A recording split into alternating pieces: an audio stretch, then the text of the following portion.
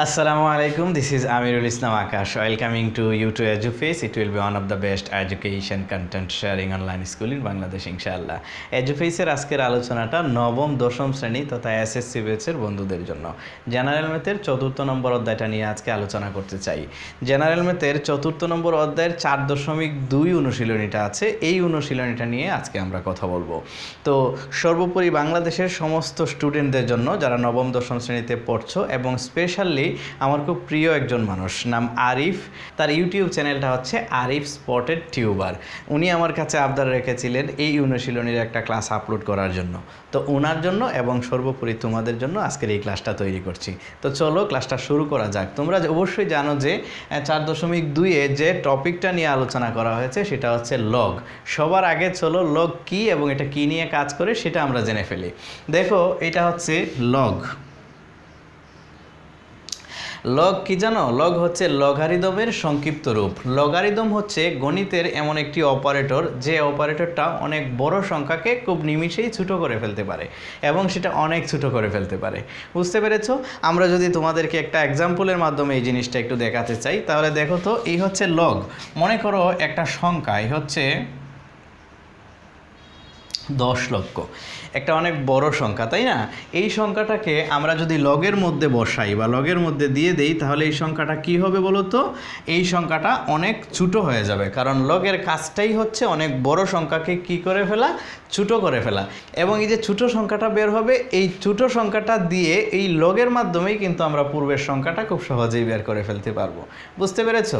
এখন দেখো এই লগের মধ্যে যদি আমরা এই 10 লক্ষ সংখ্যাটা দিয়ে দেই তাহলে এটা কি করবে? এই লগ এই সংখ্যাটাকে অনেক ছোটো করে ফেলবে। এটা কিভাবে দেখো তো?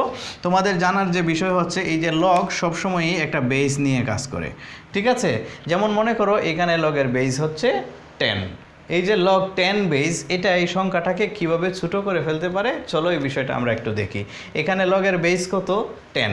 আমরা এই 10 লক্ষ সংখ্যাটাকে 10 দিয়ে ভাগ করব। যদি 10 দিয়ে ভাগ করি তাহলে দেখো তো এই হচ্ছে 10 একে 10, পরে রইল আরও 5টা শূন্য, এ আমরা লিখলাম 5টা শূন্য। আবার যদি এই সংখ্যাটাকে 10 দিয়ে ভাগ করি তাহলে 10 একে 10, পরে রইল কয়টা শূন্য? 4টা শূন্য। আবার যদি এই সংখ্যাটাকে আমরা 10 দিয়ে ভাগ করি 10 একে 10, পরে রইল কয়টা শূন্য? 3টা শূন্য। আবার যদি এই সংখ্যাটাকে 10 দিয়ে ভাগ করি 10 একে 10, পরে রইল 2টা শূন্য। আবার যদি এই সংখ্যাটাকে 10 দিয়ে ভাগ করি 10 একে 10, পরে রইল একটা শূন্য। তাহলে দেখো তো এখানে কয়টা দোষ হয়েছে? 1টা 2টা 3টা 4টা 5টা 6টা দোষ হয়েছে। তাহলে আমরা লিখতে পারি 10 ইন্টু, এই দেখো কত, 10টা 6টা 10 গুণ, তার মানে আমরা লিখতে পারি 10 টু দি পাওয়ার 6। ঠিক আছে? এই দেখো 10 টু দি পাওয়ার 6 মানেই কিন্তু এই সংখ্যাটা 10 লক্ষ। ঠিক আছে? এখন লগের মধ্যে আসলে আমরা এটাকে এইভাবে লিখতে পারবো, এই হচ্ছে লগ 10 টু দি পাওয়ার 6। এই যে 10 লক্ষ সংখ্যাটার মানে হচ্ছে 10 টু দি পাওয়ার 6। আমরা এই 10 লক্ষকে লিখলাম 10 টু দি পাওয়ার 6। আশা করি তো এই জায়গাটা বুঝতে পেরেছো। আমরা ডিটেলস একটু পরে বুঝবো, লগের বেসটা কী, কীভাবে বেসটা কাজ করে এটা একটু পরে বুঝবো। আপাতত তোমাদেরকে এই বিষয়টা বোঝাতে চাচ্ছি যে লগ কীভাবে একটা সংখ্যাকে অনেক ছোটো করে ফেলে। এখন দেখো এই হচ্ছে 10 লক্ষ মানে হচ্ছে 10 টু দি পাওয়ার 6। এখন সবসময় যে পাওয়ারটা, এই পাওয়ারটা সবসময় লগের সামনে চলে আসে। এই লগের সামনে চলে আসলো, তারপরে রইল কি দেখো তো, লগ 10 বেস 10। এই যে পাওয়ার ছিল 6, এটা সামনে চলে আসলো, আর এই লগ 10 রইল। ঠিক আছে? তো দেখো এই হচ্ছে 6 এবং লগ দুইটার মাঝখানে কোনো চিহ্ন নাই, ইন্টু দিলাম আমরা, ইন্টু লগের বেস এবং ওই সংখ্যাটা সমান হলে এটার মান হয় 1। তাহলে দেখো তো কত হলো? 6 একে 6। দেখো লগ এই সংখ্যাটাকে কত ছোটো করে দিয়েছে। ঠিক আছে? এই হচ্ছে 10 লক্ষ, এই 10 লক্ষ সংখ্যাটাকে একদম ছোটো করে কততে নিয়ে এসেছে বলো তো? 6-এ নিয়ে এসেছে। বুঝতে পেরেছো? আবার এই সংখ্যাটা দিয়ে ইচ্ছা করলে আমরা 10 লক্ষ বের করতে পারি। এটা পরবর্তীতে আমরা বিভিন্ন অঙ্কের মধ্যে দেখবো ইনশাল্লাহ। তো বুঝতেই পেরেছো যে লগ একটা সংখ্যাকে কত ছোটো করে ফেলতে পারে। বুঝতে পেরেছো? তো একটা সংখ্যাকে লগ কত ছোটো করবে সেটা নির্ভর করে তার বেইজের উপরে। বুঝতে পেরেছো? এখানে দেখো লগের বেস হচ্ছে 10। এখানে যদি লগের বেস 10 না হয়ে 100 হতো তাহলে কি হতো একটু দেখি চলো তো। এই হচ্ছে লগের বেস হচ্ছে 100। যদি 100 হয় তখন এই যে 10 লক্ষ সংখ্যাটা আছে, এই 10 লক্ষ সংখ্যাটাকে তখন আমরা 100 দিয়ে ভাগ করব। এই হচ্ছে দেখো 10 লক্ষ। 10 লক্ষ সংখ্যাটাকে আমরা যদি 100 দিয়ে ভাগ করে দেখো 100 একে 100, তারপরে কয়টা শূন্য রইল? এই হচ্ছে 4টা শূন্য। আবার যদি এটাকে 100 দিয়ে ভাগ করি 100 একে 100, পরে রইল কয়টা শূন্য? 2টা শূন্য। দেখো তো এখানে কয়টা 100 হলো? 3টে 100। আমরা লিখতে পারি 100 ইন্টু 100 ইন্টু এই হচ্ছে 100, তার মানে কি 100 কিউব। ঠিক আছে, তো এইখানে যদি লগের বেসটা 100 হয় তখন কী হবে এই সংখ্যাটা? এ হচ্ছে 10 লক্ষ মানে হচ্ছে 100 কিউব। আগের মতো এই যে কিউব পাওয়ারটা, এই পাওয়ারটা কোথায় চলে আসবে? লগের সামনে চলে আসবে, আর এখানে থাকবে লগ 100 বেস 100, এই যে 100 বেস 100। বুঝতে পেরেছ? এখন দেখো এই হচ্ছে 3, এখানে রইল 3, তারপরে হচ্ছে এই হচ্ছে লগ 100 বেস 100, অর্থাৎ লগের বেস 100 এবং ওই সংখ্যাটা যদি সমান হয় তাহলে এর মান হয় 1। এই আমরা লিখলাম 1। দেখো তারপরে হচ্ছে 3 আর 1-এ যদি আমরা গুণ দিতে চাই 3 একে 3। এখন এই সংখ্যাটার মান কত হয়ে গেছে? 3 হয়ে গেছে।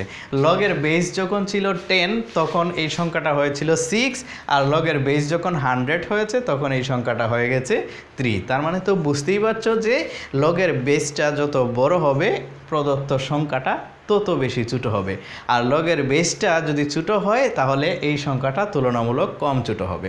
আশা করি এই বিষয়টা বুঝতে পেরেছো। এখন আমরা একটা বিষয় জানবো। দেখো যে লগ আমাদের দৈনন্দিন জীবনে বা আমাদের প্রয়োজনে এটা কিভাবে ব্যবহৃত হয় বা আমরা কী কাজে ব্যবহার করি।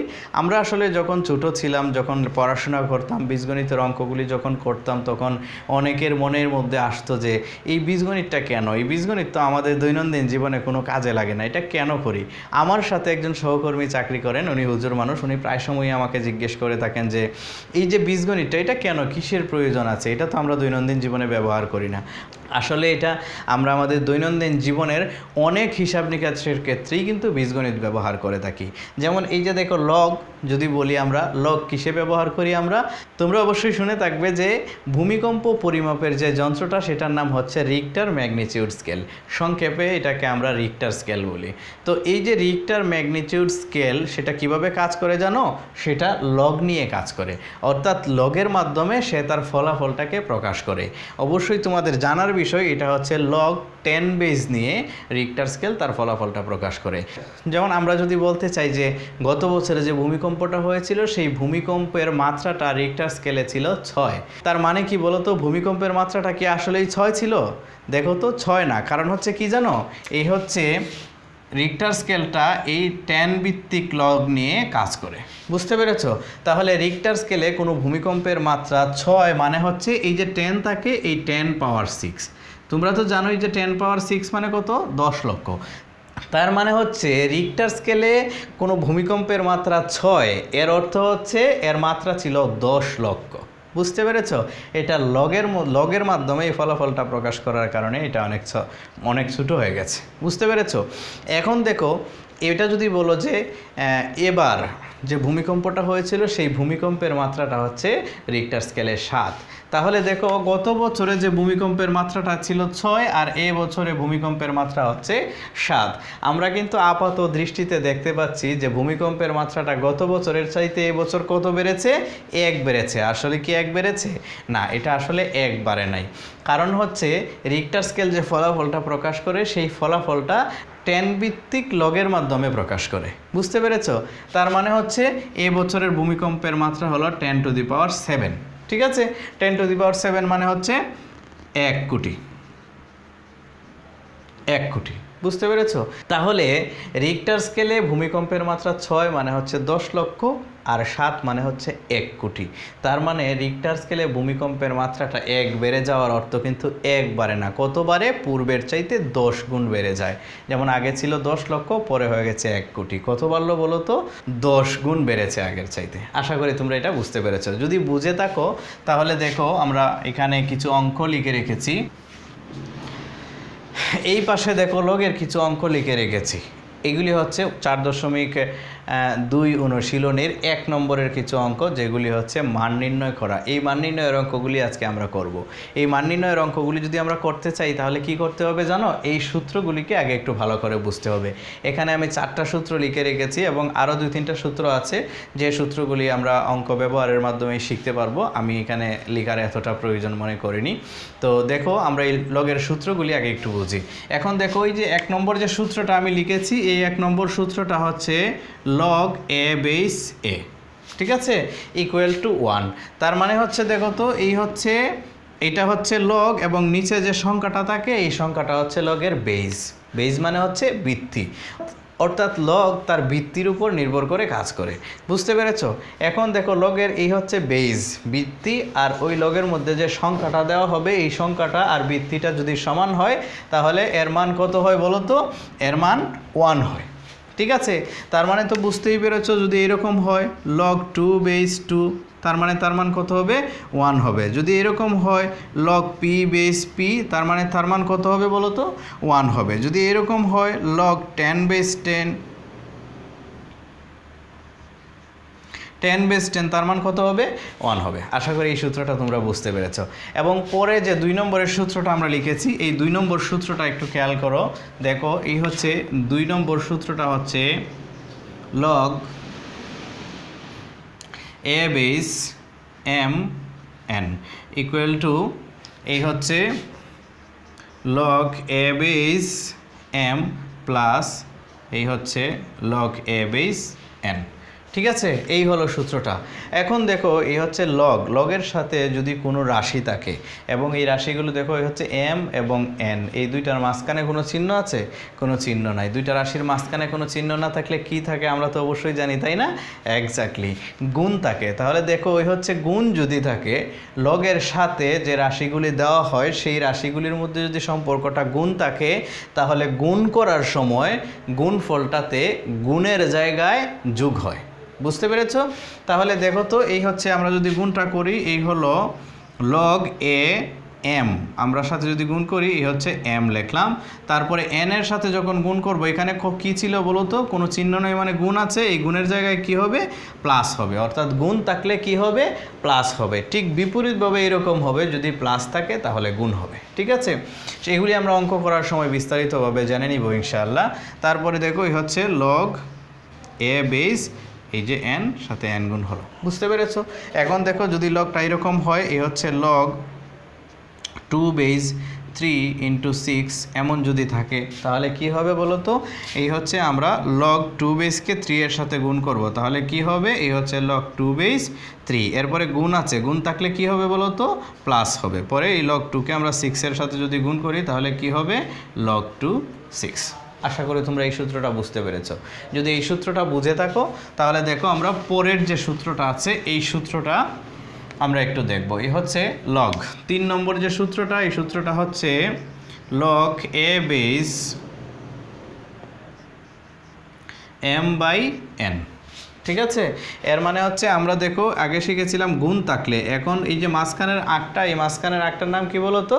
ইয়েস, এই মাঝখানের আটটার নাম হচ্ছে ভাগ। যদি লগের ভাগ থাকে তাহলে কি হবে?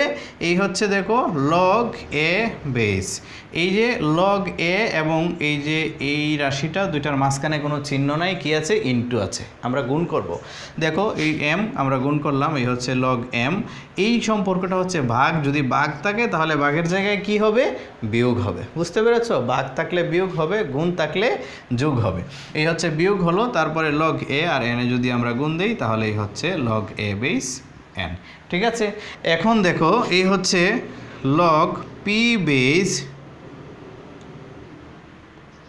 5/3 যদি থাকে তাহলে এটা কিভাবে হবে?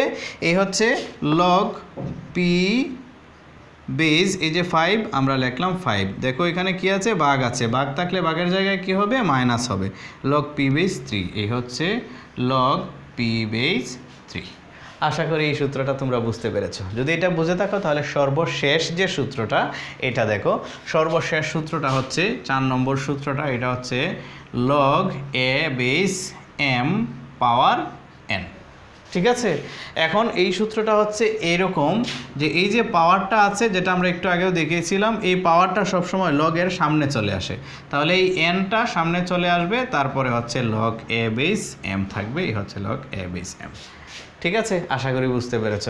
এখন দেখো যদি এরকম থাকে, এই হচ্ছে লগ 2 বেস 3 পাওয়ার 2, তার মানে কি হবে, এই যে 2টা আছে এই 2 পাওয়ারটা লগের সামনে চলে আসবে, তাহলে এই লিখবো আমরা 2, তারপরে হচ্ছে লগ 2 বেস এ হচ্ছে 3, এই লিখলাম 3। আশা করি এই সূত্রগুলি তোমরা বুঝতে পেরেছো। ঠিক আছে, যদি বুঝে থাকো এই পাশে আমরা কয়েকটা অঙ্ক লিখে রেখেছি, দেখো এই যে অঙ্কগুলি, এই অঙ্কগুলি আজকে সলিউশন করব ইনশাল্লাহ। তাহলে চলো অঙ্কগুলি আমরা সলিউশন করি। এখানে কিছু লগের অঙ্ক দেওয়া আছে, এই লগের অঙ্কগুলোর মান নির্ণয় করব আমরা। ঠিক আছে, এখন দেখো এই হচ্ছে আমরা ক নম্বর অঙ্কটা করব। এই হচ্ছে ক নম্বর অঙ্কটা হচ্ছে লগ 3 বেস 81। ঠিক আছে, এই অঙ্কটাকে আমরা একটু সলিউশন করব। তাহলে দেখো এখানে হচ্ছে লগের বেস কত 3, এই যে সংখ্যাটা দেওয়া হয়েছে এই সংখ্যাটাকে আমরা 3 দিয়ে ভাগ করব অন্য একটা জায়গায়। দেখো তো 3 দিয়ে যদি আমরা ভাগ করি 81কে 3 দিয়ে ভাগ করলে কত হবে, 27 হবে। আমি এখানে ভাগ করছি না, আশা করি তোমরা এটা বুঝবে এবং ভাগ করলে তোমরা এই ফলটা পাবে।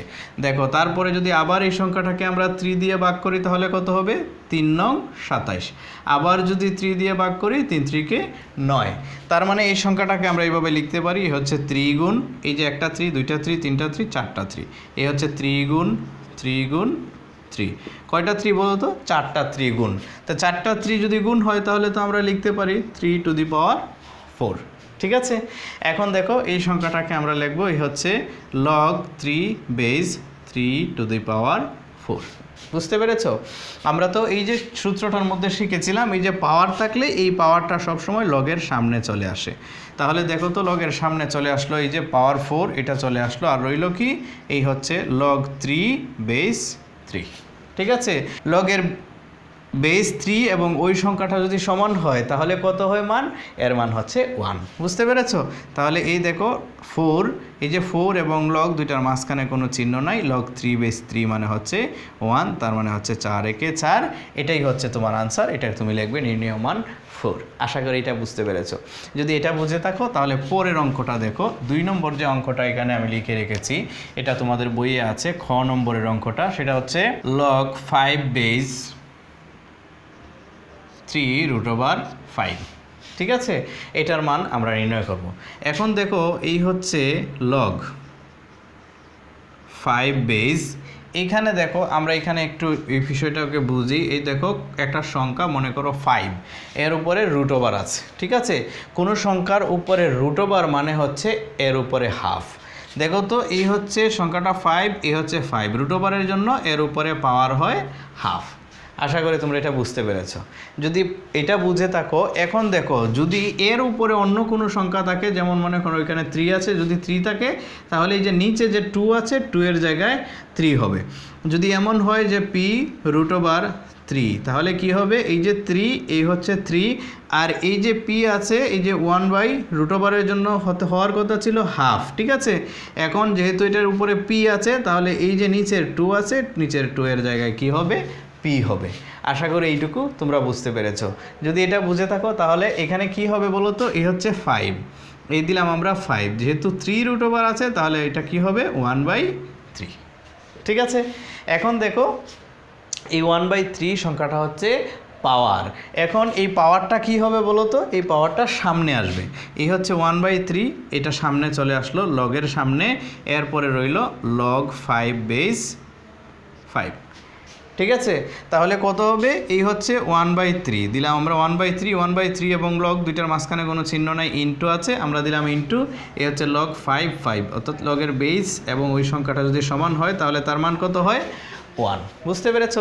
এখন ওই সংখ্যাটাকে যদি আমরা 1 দিয়ে গুণ দিই তাহলে কি হবে, এই হচ্ছে 1/3 হবে। এটাই হচ্ছে মান। তোমরা লিখবে নির্ণেয় মান এত, তারপরে আনসার। আমি এটা লিখছি না। ঠিক আছে, আশা করি এই 2 নম্বর অঙ্কটা তোমরা বুঝতে পেরেছো, অর্থাৎ খ নম্বর অঙ্কটা তোমরা বুঝতে পেরেছো। যদি খ নম্বর অঙ্কটা বুঝে থাকো তাহলে দেখো এখানে পরে যে অঙ্কটা দেওয়া আছে এটা হচ্ছে গ নম্বর অঙ্ক। এই অঙ্কটাকে আমরা একটু সলিউশন করব। খুব সহজ আসলে, তোমরা লগের অঙ্কগুলিকে নিয়ে আসলে ভয়ের কিছু নেই, একদম সহজ অঙ্কগুলি। আমি মনে করি যে তোমাদের বইয়ের মধ্যে এই অঙ্কগুলি হচ্ছে সবচাইতে সহজ। ঠিক আছে, আসলে সব অঙ্কেই সহজ, কিন্তু অঙ্কের লজিকগুলি যদি না বুঝতে পারো তাহলে অঙ্কটা তোমাদের জন্য কঠিন লাগবে। আর প্রত্যেকটা অঙ্কের লজিকগুলি যদি বুঝে ফেলতে পারো তাহলে প্রতিটা অঙ্কই তোমাদের জন্য খুব সহজ। তো ঠিক আছে, চলো পরের অঙ্কটা, গ নম্বর অঙ্কটা আমরা করি। দেখো তো, এই হচ্ছে গ নম্বর অঙ্কটা হচ্ছে log 4 বেস 2। ঠিক আছে, এখন দেখো এই অঙ্কটাকে আমরা সমাধান করব। এখন দেখো এতক্ষণ পর্যন্ত আমরা যে অঙ্কগুলি করলাম এর মানে হচ্ছে এই যে লগের বেস যত থাকবে এইখানে যে সংখ্যাটা দেওয়া হবে এই সংখ্যাটাকে সামহাউ তত করতে হবে। কত করতে হবে? যত বেস থাকবে। এখন দেখো এখানে বেস হচ্ছে 4 আর এই সংখ্যাটা হচ্ছে 2। বুঝতে পেরেছ? এখন এই যে সংখ্যাটা, এই সংখ্যাটাকে আমরা 4 বানাবো। দেখো তো এই সংখ্যাটা হচ্ছে 2, এই যে সংখ্যাটা এটা হচ্ছে 2। এখন দেখো 2 যে কথা, √4 কি এক কথা না? দেখো তো √4 মানে কত বলো তো? 2 × 4। তাহলে 2 যে কথা, √4ও কিন্তু এক কথা। তাহলে আমরা এক কাজ করতে পারি, এই হচ্ছে log 4 বেস, এই 2কে আমরা লিখতে পারি √4।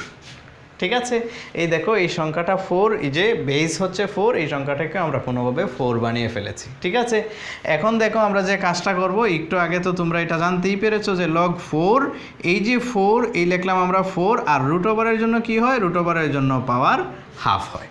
ঠিক আছে, এখন দেখো এই যে হাফ, এটা যেহেতু পাওয়ারটা কি হয়? সবসময় লগের সামনে চলে আসে। এই হচ্ছে লগের সামনে চলে আসলো হাফ, তারপরে হচ্ছে log 4, এরপরে রইল 4। ঠিক আছে, এখন কত হলো দেখো তো, এই হচ্ছে হাফ, লিখলাম আমরা হাফ এবং লগ দুইটার মাঝখানে কোনো চিহ্ন নাই, ইনটু log 4 বেস 4। তার মানে কত? এই যে লগের বেস আর ওই সংখ্যাটা সমান হলে এর মান হয় 1, এই লিখলাম আমরা 1। হাফ আর 1-এ যদি গুণ দিই তাহলে কত হবে বলো তো? হাফ একে হাফ। আশা করি এই অঙ্কটা বুঝতে পেরেছো। এখন দেখো পরের যে অঙ্কটা, এই হচ্ছে ঘ নম্বর অঙ্কটা। দেখো log 2√5 বেস 400, এই সংখ্যাটাকে আমরা মান নির্ণয় করব। দেখো তো কিভাবে করতে হয়। এই হচ্ছে ঘ নম্বর অঙ্কটা। দেখো ঘ নম্বর অঙ্কটা হচ্ছে log 2√5 বেস 400, এই সংখ্যাটা। ঠিক আছে, এখন দেখো এটাকে আমরা কি করব। এই যে 400 সংখ্যাটা আছে, এই 400 সংখ্যাটাকে আমরা দুইটা সংখ্যা দিয়ে ভাগ করব। এই দেখো এই হচ্ছে 2, 5, 2 অথবা 5, এই দুইটা সংখ্যা থেকে যে কোনো একটা সংখ্যা দিয়ে ভাগ করব। প্রথমে যদি আমরা 2 দিয়ে ভাগ করি তাহলে কত হবে বলো তো? 2 × 4, এই হচ্ছে 2টা শূন্য, লিখলাম 2টা শূন্য। আবার যদি এটাকে 2 দিয়ে ভাগ করি, 2 একে 2, রইল 2টা শূন্য, এই দিলাম 2টা শূন্য। আবার যদি এটাকে 2 দিয়ে ভাগ করি, 5 × 2 = 10, তারপরে একটা শূন্য। আবার যদি এটাকে 2 দিয়ে ভাগ করি, 25 × 2 = 50। আবার যদি এটাকে 2 দিয়ে, আবার কি 2 দিয়ে ভাগ করা যাবে? আর 2 দিয়ে ভাগ করা যাবে না। এখন আমরা দেখো এখানে 5 আছে, পরে 5 দিয়ে ভাগ করব। 5 দিয়ে যদি ভাগ করি, 5 × 5 কত হবে? 25। ঠিক আছে, তার মানে এই সংখ্যাটা কি দাঁড়ায়? এই হচ্ছে একটা 2, 2টা 2, 3টা 2, 4টা 2। এই হচ্ছে 2 × 2 × 2 × 2, তারপরে হচ্ছে আরেকটা 5, এই আরেকটা 5, তাহলে 2টা 5, এই হচ্ছে 5 × 5। তার মানে আমরা লিখতে পারি, দেখো একটা 2, 2টা 2, 3টা 2, 4টা 2, এটাকে লিখতে পারি আমরা 2⁴, তারপরে ইনটু এখানে একটা 5, এখানে আরও একটা 5, তাহলে লিখতে পারি আমরা 5²। ঠিক আছে, যদি এটা লিখি তাহলে এখানে দেখো তো এই হচ্ছে এই সংখ্যাটাকে আমি একটু এখানে লিখে দেখো, এই হচ্ছে 2⁴ × 5²। এখন দেখো এই 2 এর উপরে পাওয়ার আছে 4, এই 5 এর উপরেও পাওয়ারটা 4 বানাতে হবে। বুঝতে পেরেছো? এখন দেখো একটা নিয়ম তোমরা জেনে রাখবে, এই হচ্ছে 2⁴ ইনটু এই যে 5 আছে না, এই 5 এর উপরে দেখো √, নাই। যদি আমরা √, দিই তাহলে এইখানে যে পাওয়ারটা থাকবে সেটা ডাবল হয়ে যাবে। এখানে দেখো 2 আছে, তাহলে এখানে পাওয়ারটা কত হবে বলো তো? 4 হয়ে যাবে। ঠিক আছে, আশা করি এইটুকু বুঝতে পেরেছো। এখন দেখো কোনো সংখ্যার উপরে যদি পাওয়ার 3 থাকে এবং এই সংখ্যাটার উপরে যদি আমরা √, দিই তাহলে কি হবে? এই হচ্ছে √, দিলে এর উপরে পাওয়ারটা ডাবল হয়ে যাবে। বুঝতে পেরেছো? 3 আছে কত হবে 6 হয়ে যাবে। এরকমভাবে মনে করো পি একটা সংখ্যা, এর উপরে পাওয়ার যদি 6 থাকে আর এই সংখ্যাটার উপরে যদি আমরা রুট ওভার দিই তাহলে তার পাওয়ারটা ডাবল হয়ে যাবে। 6 ছিল, এটা 12 হয়ে যাবে। বুঝতে পেরেছো? আশা করি বুঝতে পেরেছো। তাহলে দেখো এই হচ্ছে 2 পাওয়ার 4 হলো আর এখানে রুট ওভার 5 পাওয়ার 4 হচ্ছে।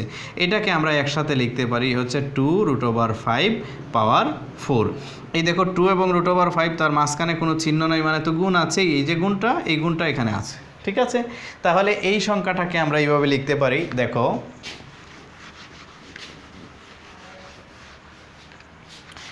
এই হচ্ছে লগ 2 রুট ওভার 5, এই হচ্ছে 400কে আমরা লিখতে পারি 2 root over 5 to the power 4। ঠিক আছে, আমরা লিখলাম। এখন দেখো এই যে 4, এটা হচ্ছে পাওয়ার, এই পাওয়ারটা কি হয় সব সময় সামনে চলে আসে। এই 4 সামনে চলে আসলো, তারপরে কি রইল বলো তো, log 2 root over 5 base 2 root over 5। এখন হচ্ছে লগের বেজ এবং ওই সংখ্যাটা যদি সমান হয় তাহলে এর মানটা কত হয় বলো তো, 1 হয়। তাহলে দেখো এই হচ্ছে 4 দিলাম, 4 এবং লগ দুইটার মাঝখানে কোনো চিহ্ন নাই, ইনটু, আর এই হচ্ছে log 2 root over 5 base 2 root over 5 মানে হচ্ছে 1, তার মানে হচ্ছে 4 একে 4। আশা করি তোমরা এই অঙ্কটা ভালো করে বুঝতে পেরেছ। যদি কোনো জায়গায় না বুঝে থাকো অবশ্যই কমেন্ট অপশনটা তোমাদের জন্য ফ্রি আছে, সেই কমেন্টে তোমরা কমেন্ট করবে। যে জায়গাটা বুঝো না আমি চেষ্টা করব তোমাদেরকে কমেন্টের মাধ্যমে সেটা বুঝিয়ে দেওয়ার জন্য, আর যদি কমেন্টের মাধ্যমে সেটা বোঝানো সম্ভব না হয় প্রয়োজনে তোমাদের জন্য আরও একটা ক্লাস তৈরি করে সেখানে বুঝিয়ে দেবো ইনশাল্লাহ। ঠিক আছে, এবার দেখো সর্বশেষ যে অঙ্কটা এখানে আছে, সর্বশেষ অঙ্কটা আমরা সলিউশন করব। এই অঙ্কটা হচ্ছে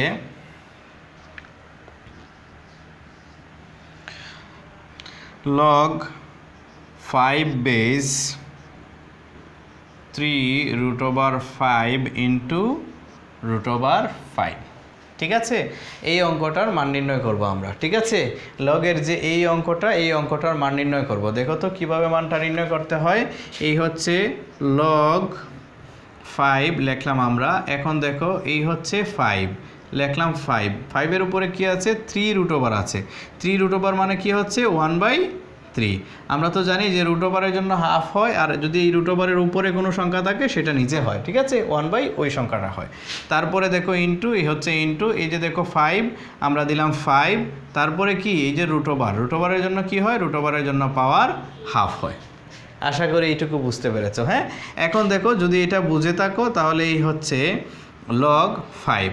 এখন দেখো এই যে 5, এই 5 দুইটা 5 থেকে আমরা একটা 5 কমন নিব, আর মাঝখানে কি আছে বলো তো, ইনটু আছে। ইনটু থাকলে পাওয়ারগুলো কি হয়, ইনটু থাকলে পাওয়ারগুলো যোগ হয়, আর যদি ভাগ থাকে তাহলে পাওয়ারগুলো বিয়োগ হয়। তাহলে পাওয়ারগুলো আমরা যোগ করব, এই হচ্ছে 1/3, তারপরে প্লাস হচ্ছে 1/2। আশা করি বুঝতে পেরেছো। তার পরের লাইনটা দেখো তো, এই হচ্ছে log 5 বেজ 5। এখন আমরা এই দুইটা সংখ্যা কি করব, যোগ করব। যেহেতু মাঝখানে যোগ আছে তাহলে দেখো আমরা যোগ করব। এই সংখ্যাগুলি কিন্তু ভগ্নাংশ সংখ্যা। ঠিক আছে, আমরা তো জানি যে ভগ্নাংশের যোগ অথবা বিয়োগ করতে হলে কি হয়, হরগুলোর লসাগু করতে হয়। এটার মধ্যে হর হচ্ছে 3 আর এটার মধ্যে হর হচ্ছে 2। তাহলে দেখো আমরা এই হরগুলোর লসাগু করব। ঠিক আছে, তো হরগুলোর লসাগু যদি আমরা করি 3 এবং 2, এই দুইটা লসাগু করব।